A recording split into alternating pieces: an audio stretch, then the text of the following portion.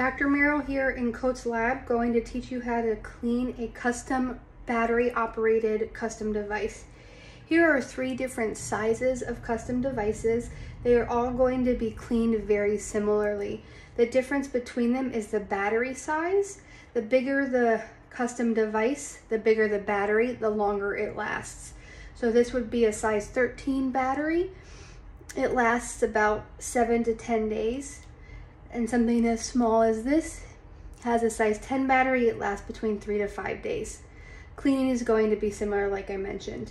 You will get a cleaning kit at your fitting appointment where you will have an alcohol prep pad, a microfiber cloth similar to what you use to clean glasses, and a brush.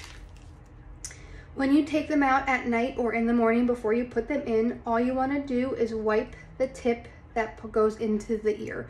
So you want to take the cloth and just wipe that tip off, similar with all of the different sizes. Or you can also use a brush to wipe off the tip. You're going to have little ports where you're going to have the sound go in. That's important to keep free of debris as well. So you're going to want to brush those too. With the battery operated ones, you do have the battery door that opens in all of them.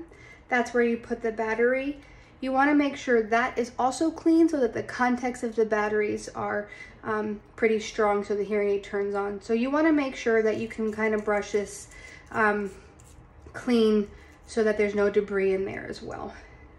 If you have any sticky cerumen or wax that's on the canal portion of the custom made, you can use an alcohol prep pad to be able to wipe this off as well.